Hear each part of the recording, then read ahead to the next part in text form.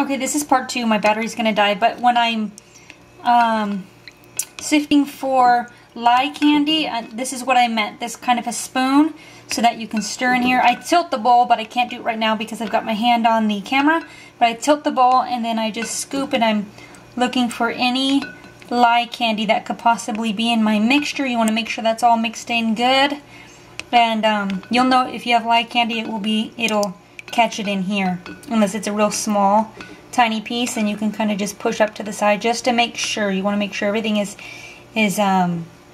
dissolved in your milk and your lye here. So you just gotta kind of be patient and take your time.